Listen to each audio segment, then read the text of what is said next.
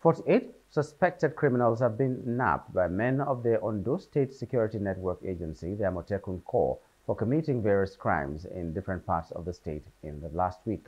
The suspects, two of whom are females, were apprehended for crimes ranging from armed robbery, kidnapping, attempted murder, burglary and housebreaking, fraud with fake POS bank alert, cultism, stealing, flouting the anti-open grazing law, and assault. Various exhibits recovered from the suspects and displayed include 2 cars, 1 live goat, a generating set, some clothing materials, electric transformer cables, and some fake dollar notes.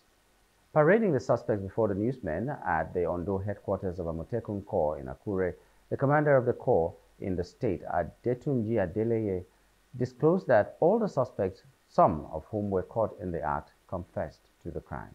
Hello, hope you enjoyed the news. Please do subscribe to our YouTube channel and don't forget to hit the notification button so you get notified about fresh news updates.